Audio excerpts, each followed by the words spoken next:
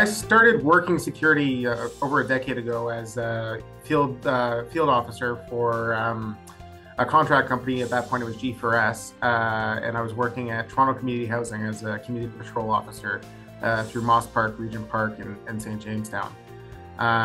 Through that time, it was a great experience. Really got to know a lot about security and law enforcement in general. And really got into the concept that security was not only a job, but it was also a stepping stone to my future goal of becoming a police officer at that time.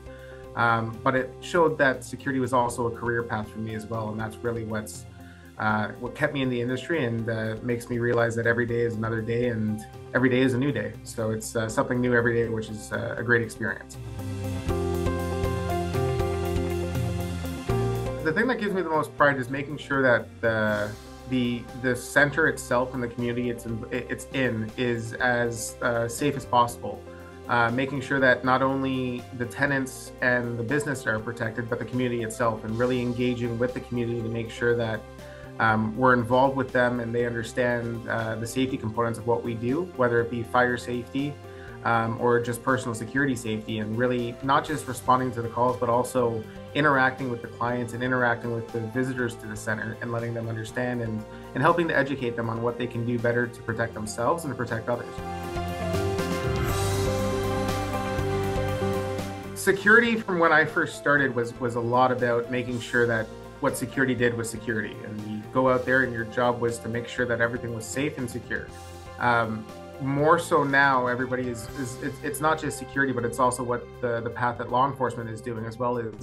It's all about community engagement. It's about building those relationships, being that focal point, that first face that people see when you're going into a business, that can really distinguish between a Class A company and a Class B company, when you realize that the person's there to not only make you safe and secure, but when you're still asking questions about, where's the bathroom, or where's this, or can you tell me how to find this place? It's that customer service aspect of making sure that everybody feels welcome, and really building that understanding that the company is looking for and the world is looking for, is that we're here to make sure that everybody is having a great time, but also being safe while doing it.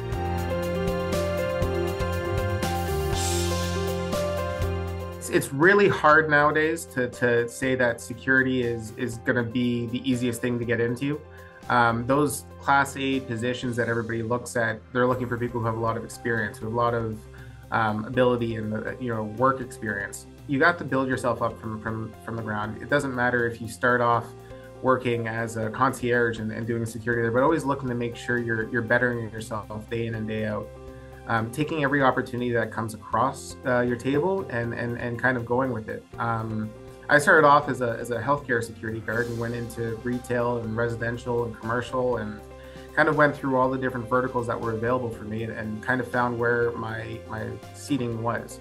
Every one of those things helped me build to become who I am, and you really need to take every opportunity and learn everything that you can from it. Take every mistake, take every positive thing, and really debrief yourself and realize what you can do to make yourself better for the next day.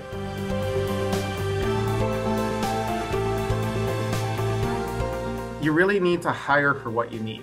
If you're looking to get into a position, or you're looking to get people into a position for concierge work, you want to look at the people who need those first kind of steps in the industry. If you're looking to hire somebody for a tactical position, you're not going to look and hire somebody that is going to be the person that you would want to stick at a desk. You want to stick somebody into a position that they're right at. It's the old adage of not sticking a square peg into a circle hole, right? You need to make sure they fit. You need to make sure that not only they fit in the position, but the position fits them. And really realizing what people's strengths are and working on them, and what people's weaknesses are and really working on those.